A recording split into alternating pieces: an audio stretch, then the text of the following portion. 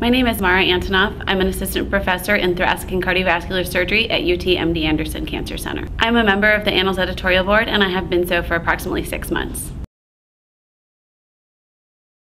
In terms of trends that I see emerging in cardiothoracic surgery, I think a lot of the more recent publications revolve around the area of collaboration. We will see collaboration among institutions in the traditional sense, but I also think we're going to see a lot more collaboration in terms of scientists and clinicians looking at biologic data and using that to look at subsequent surgical outcomes. I think there are a wide variety of reasons that manuscripts may receive unfavorable reviews, but I think that the elements that authors really need to be wary of are those that they can't correct after the fact. The types of unfavorable reviews that have to do with the methodology are a real problem. So it's important for authors to really consider using appropriate methodology for the study question that they aim to answer before they embark upon that study. Those are the types of things that are really difficult to correct.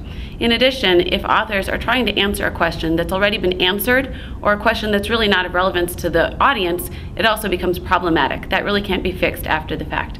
Other issues such as the type of writing or streamlining the actual manuscript itself, that can be fixed down the road. But it's important for authors to recognize the importance of the question that they're answering, whether there's a true gap in the knowledge, and whether their study is appropriately designed to answer that question.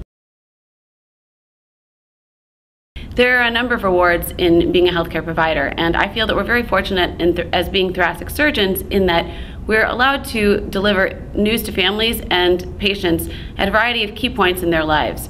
Unlike providers who take care of patients in a chronic manner, which is also very important, we have the privilege of being able to tell people that they've gone through an operation successfully or that they are cancer-free, and these are the types of news that family members really rejoice upon hearing, and I personally really enjoy that aspect of my job.